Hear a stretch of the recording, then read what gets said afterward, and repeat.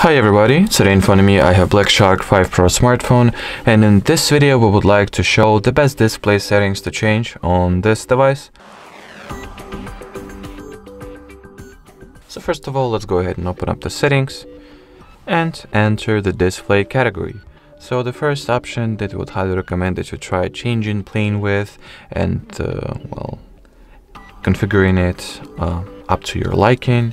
It's called the reading mode. So in here, as you can see, once turned on, it makes the color of your interface significantly warmer by reducing the blue light amount, and therefore it also reduces the eye fatigue and make your eyes less tired from using the display of your smartphone.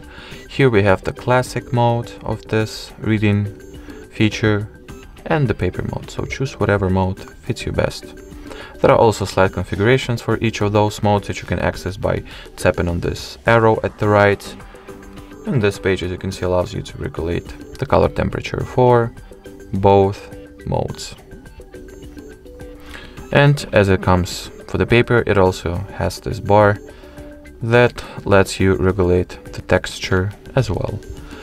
And in here you can, once at the paper mode of reading modes, you can expand the values for the colors option and either go for the full colors, light colors, or even black and white. Just like so.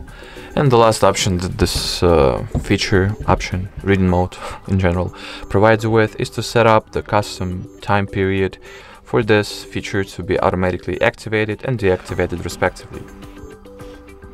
The second option that we were to show you in this video is called color scheme, and as you could already guess, it provides you with an opportunity to change the color scheme of your device. So there is the saturated color mode or colors preset, the natural, and standard. There is also this little palette that allows you to regulate the color temperature and what colors in the interface will prevail and have the dominant role, basically, as well as provides you with this presets for color temperature, so default, warm, or cool. And very conveniently you have the preview picture that you can look at and very visually see how the changes or what the changes that you have opted for will look like exactly. The next option is called refresh rate, and as you could already guess, it provides you with an opportunity to switch between various values as for the display refresh rate or screen refresh rate. So you can either go set the value of 60 Hz, 90 Hz, 144 Hz. There is also the automatic value, which will automatically obviously switch between these three screen refresh rates in accordance with current system state, in accordance with current battery health, and etc. So basically, the higher value you choose, the more silky smooth animations and interface experience you'll get, but at the same time the power consumption increases significantly. Therefore, if you would like to save yourself some battery, just go for lower values. If the battery is sufficient, you can go ahead and crank the screen refresh rate up to the maximum, which I'll do myself. Or, you know what, I'll opt for the medium value, just to have the middle ground between the power consumption and the interface smoothness. Alrighty, and the fourth option that we would like to show you in this video is actually located at the always on display and lock screen category of settings. So let's go ahead and open it. In here, we'll go for the always on display page.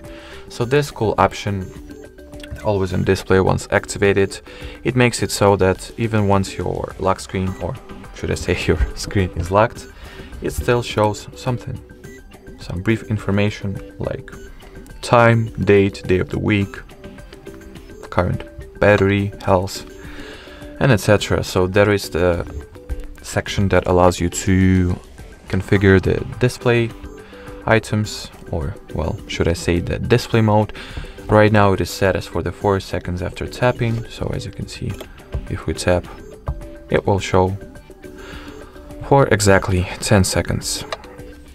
There is the always option, which will permanently and at all times show the AOD, or even the schedule that you can set up for it to be displayed between certain time frames. And this small toggle as well, which makes it so that the AOD gets turned off once the battery saver is active. Me, I'll go with always display mode. Next, there are themes that you can choose from. There is this little theme constructor that allows you to download some custom image for it to be displayed at the AOD and what's not, and some standard pre-saved themes. So analog clock, kaleidoscope, digital clock, or some custom images backgrounds. Let's say I'll go with this design. In here you can choose the text colors, the clock layout, the change color automatically toggle can be also activated, so it will be changed over time, and the display items, so you can choose whether you want for the current battery state, the power state to be displayed, as well as for the notifications, which I'll turn off myself. Simply tap on apply, and once we lock our screen, we'll be able to see the AOD that we have customized and personalized and applied, obviously. Alrighty, so that would be not only for the always on display feature, but for this video in general. So thank you so much for watching, and bye bye.